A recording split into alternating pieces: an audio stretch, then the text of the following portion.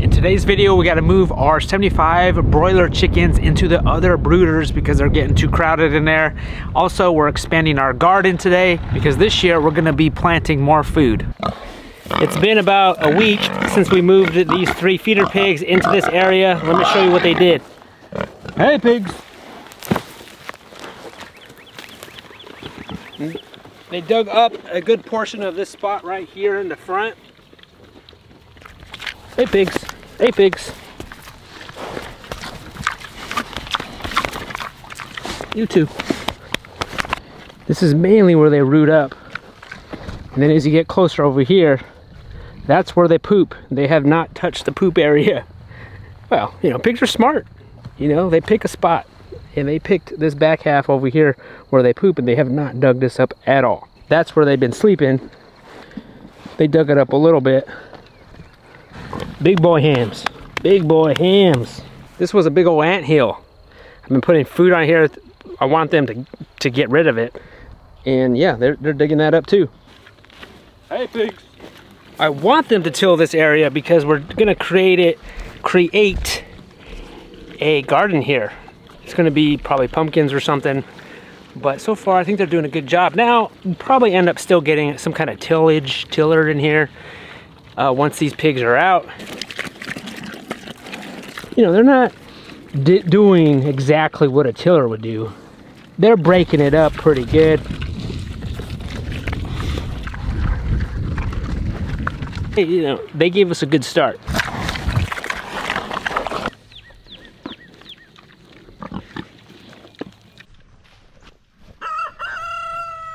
Zeke.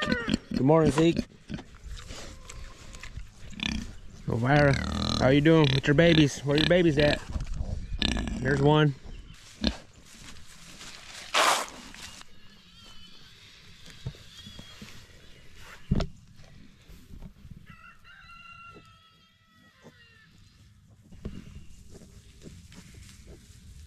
They're getting bigger, guys. Look at them.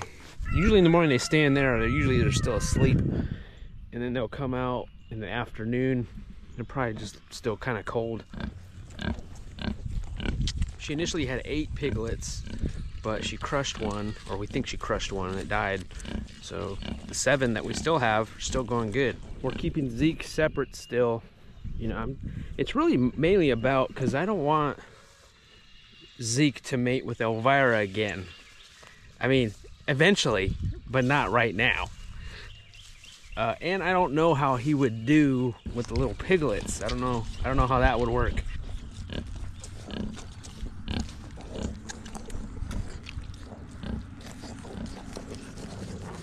The coonies, you could breed them up to like twice a year.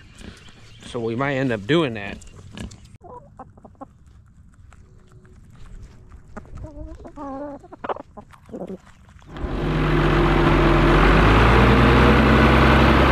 Here, guys, 9 yards of soil for our raised beds.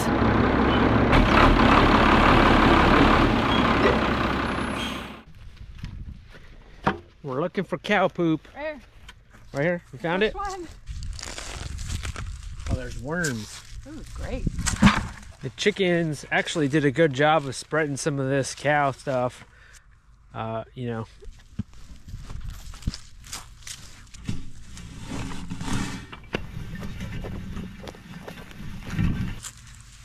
Look at all these worms. We're adding some of this to the soil in our raised beds. Every St. Patrick's Day, we plant potatoes. We bought 3 bags of these potatoes, organic red potatoes, on sale for $1.99 at the grocery store. And we're gonna turn this bag into multiple potatoes, 3 times as much. They've already got their eyes on them. We do use potatoes a lot in our cooking, and that's one of the things that we buy at the grocery store. But if we could multiply that $1.99 bag, then that would definitely help us out this year.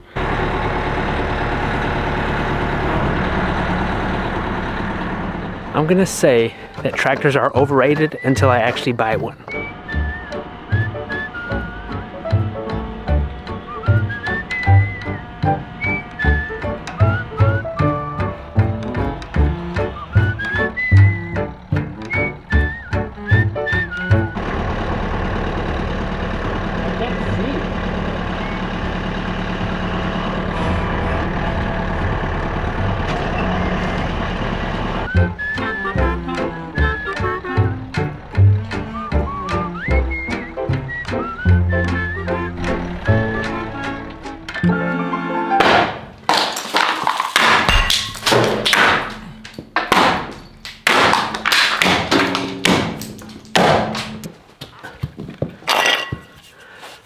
fly spray when this used to be a horse barn.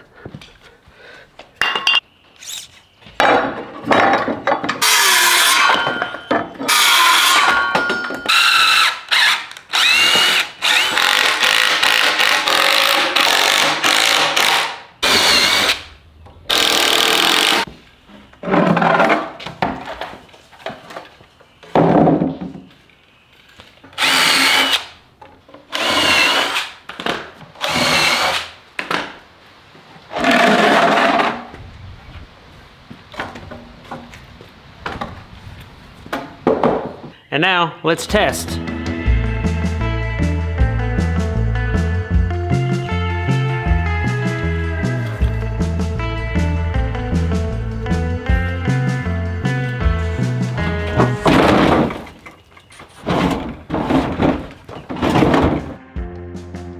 I made this red brooder a couple years ago because we didn't have a spot to put it underneath. It's meant to be outside and out of rain. But now that I have this nice shed, I don't need this top on it. So I'm gonna modify it by putting this wire mesh and then hanging a heat lamp.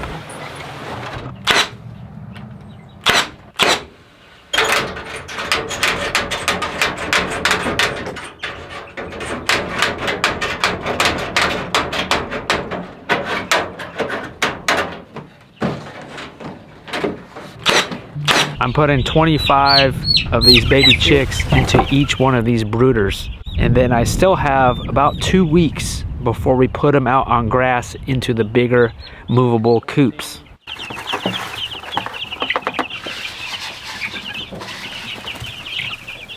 And today I'm at Lowe's, and if you want an economical way of raising and building raised garden beds, look for picket fencing. 9 of these picket fencings will be for one raised garden bed. I'm gonna cut these dog ear ends off. And then I'm gonna need a few of these cut in half.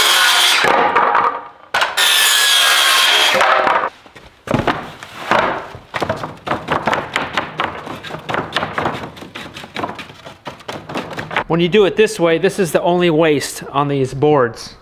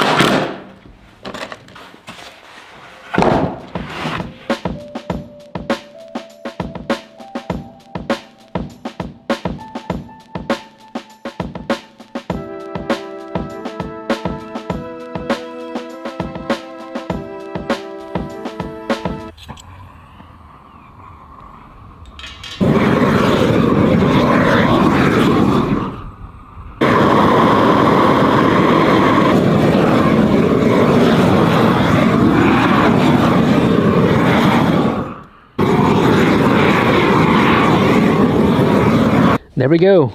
We have these 3 raised beds that just got charred, and then now we got to put them together Shusugiban style. That's going to seal the wood a little bit better, and hopefully it'll last longer.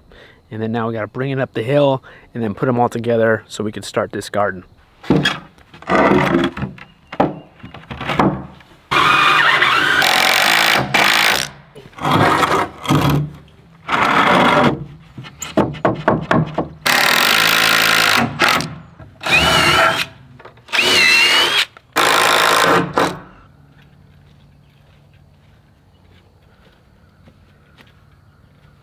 These beds are a year old. It's already kind of wearing down. I mean, they're still solid. But these ones, look how darker these are. Unless I did a better job this time. And maybe I charred it. I feel like I did. Maybe charred it a little bit longer.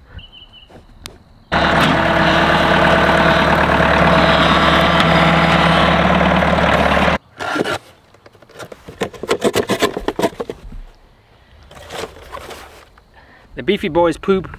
They're gonna help us grow some food. We like to put this in our raised beds down in the bottom and then put the soil right on top.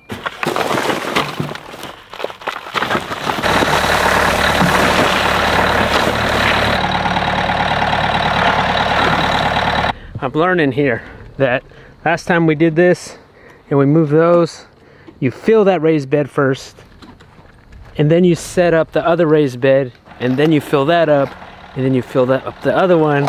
It's just a lot easier to do that with the tractor, and I'm getting the hang of the tractors, which is kind of nice.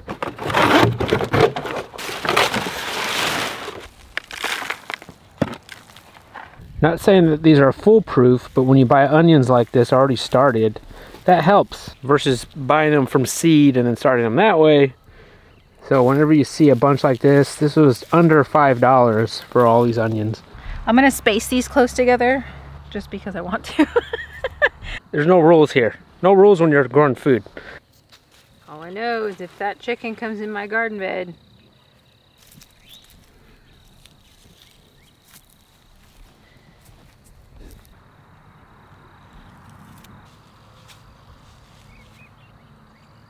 this bed we have potatoes in that bed, and we have strawberries on those two beds. Now we have onions. This is an empty bed still. What are we planting over here? I've just got just a few of these onions left, so I'm just gonna do a single row here. We have 2 more beds that have garlic in them. They're not ready yet, so we're gonna bring those 2 beds. When those are ready to harvested, 2 more beds, and then I still gotta build 2 more beds. And I think that should be it for this spot. And then eventually we're gonna grow on a different area, more longer rows. But every year we keep expanding our garden. It's always been like that every single year. Last year was our first year here on this land. And so that was a little garden. Now we're expanding a little bit every year. Slowly we're starting to plant more and more. That's the beauty of growing your own food. You could expand your garden. It doesn't have to stay in one spot. You could move it. You could change different ideas on how you want to grow your own food. You could put it in different spots. So many things. No rules to this thing. But I appreciate you guys watching today.